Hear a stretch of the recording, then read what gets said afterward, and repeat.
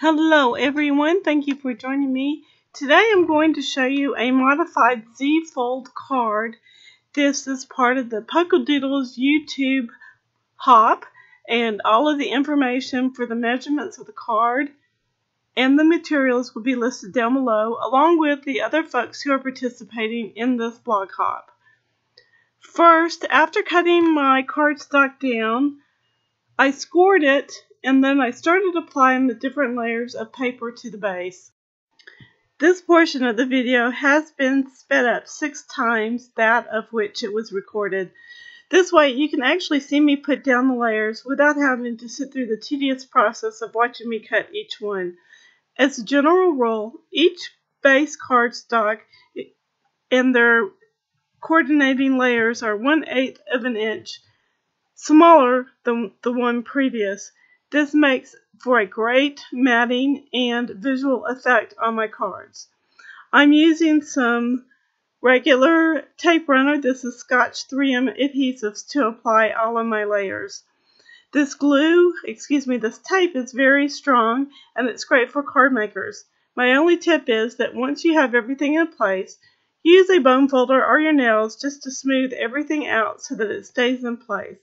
Once it's set up, it's permanent unless you use some undo to undo it. Now that I have all of the layer pieces together, it's time to start doing some stamping. I'm using my stamps from Polkadoodles. These were part of my design team package that I received from Nikki, along with a few stamp sets that I already have of hers in my personal collection. All of the stamping today was done with Memento Tuxedo black ink and then colored with my Copic markers. I kept the coloring of this first image very simple by using 3 different markers, R24, Y18, and G23. To color this image, and I didn't do a whole lot of shading. I wanted it simple so that it would be quick and easy to complete. Now I'm going to take the Just a Note to Say stamp and do a little surgery on it. On this particular stamp, I removed the To Say portion from the Just a Note, and to make sure it was straight on my block, I did stamp it off. Once again, I'm using Memento Tuxedo black ink for all of my stamping in today's project. You may notice that I am not using my Misty for the stamping of these images, mostly because I recently returned home from the Stamp and Scrapbook Expo in Duluth, Georgia, and many of my supplies are still in their containers from where I traveled. I just haven't put them away yet. I did have a block handy, and a block is just as good as a Misty, especially with something like this where you don't have to have every single image just perfect. Once again, that Memento Tuxedo black ink is my ink of choice. I'm going to put you into 4 times fast forward mode from here so that you can enjoy the coloring process.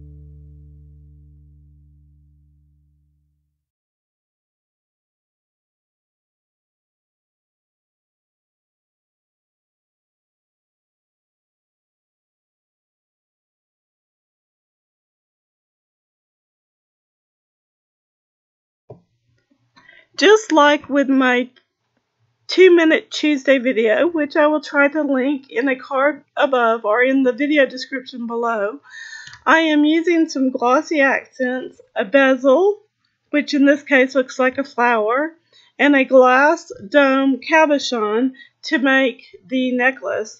First, all you do is put some glossy accents where you want it on some pattern paper, and then you're going to cut that out with scissors.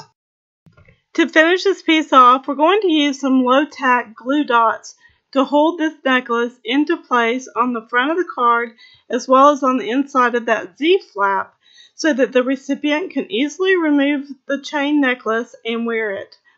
If you've kept the card blank on the inside, of course, they can reuse the card as well.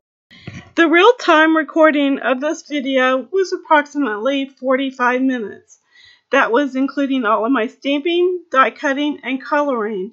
It is not a difficult project to make, and it was a lot of fun. I hope that you have indeed enjoyed my video. If you have, leave me a thumbs up. Don't forget to hop along to the other YouTubes on this collaboration and YouTube hop. Subscribe to all of their videos as well as mine. Share the videos on your social media. And don't forget, stamp happy and be a blessing. I will see you all soon. Bye for now.